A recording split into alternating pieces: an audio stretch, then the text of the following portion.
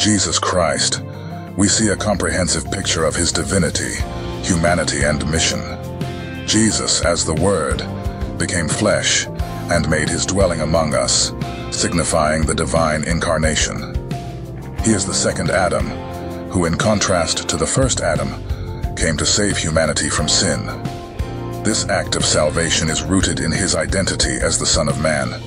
This title encompasses his full divinity, humanity, and authority as God's appointed king. The New Testament epistles refer to Christ's second coming under the phrase, "the day of the Lord," emphasizing his return as a day of judgment and salvation.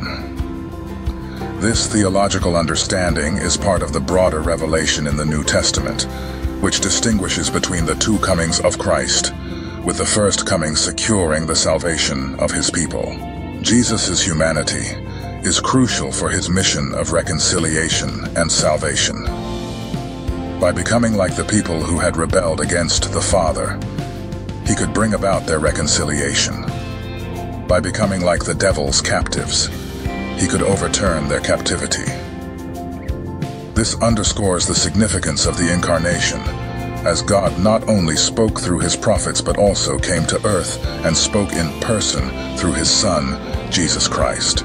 Jesus Christ, as both God and the Savior of the world, embodies a message of hope and restoration, promising to end all global crises and usher in a new earth.